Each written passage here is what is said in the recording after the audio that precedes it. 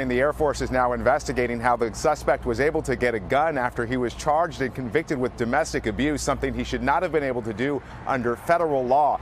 This as we learn more about how he was stopped and the massive amount of ammunition he used in the bloodshed.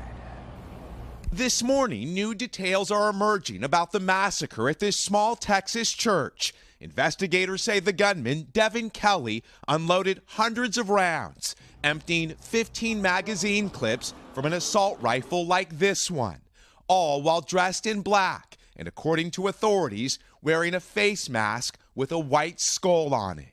I can tell you that the scene in there is horrific, is not even a word to describe it.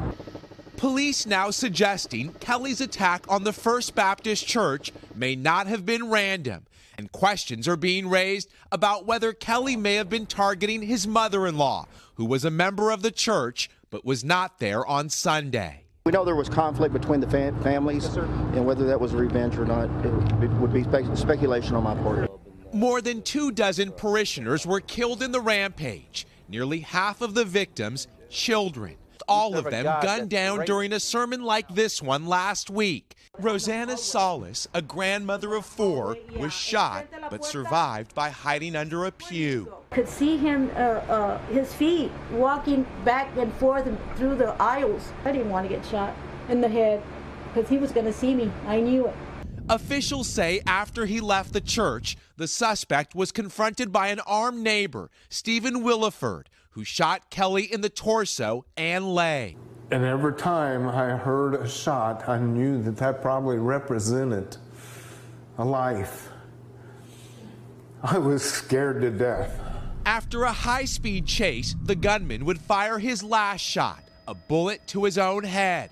But authorities now say Kelley should have never been able to legally purchase the assault rifle and 2 handguns discovered in his SUV. In 2012, the former Air Force service member was convicted of assaulting his wife and fracturing his baby stepson's skull.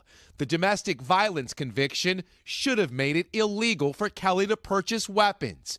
But in a statement released late Monday, the Air Force admits Kelley's court-martial was never entered into the National Criminal Database, a mistake the Department of Defense is now reviewing.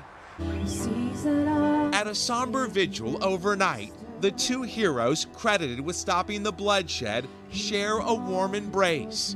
2 men that saved lives, as others are still fighting for their own. Police are now mapping out the crime scene today. Investigators say after the suspect was shot during that high-speed pursuit, he called his father before he took his own life. Investigators say the suspect's family is cooperating. Hello, Today fans. Thanks for checking out our YouTube channel. Subscribe by clicking that button down there and click on any of the videos over here to watch the latest interviews, show highlights, and digital exclusives.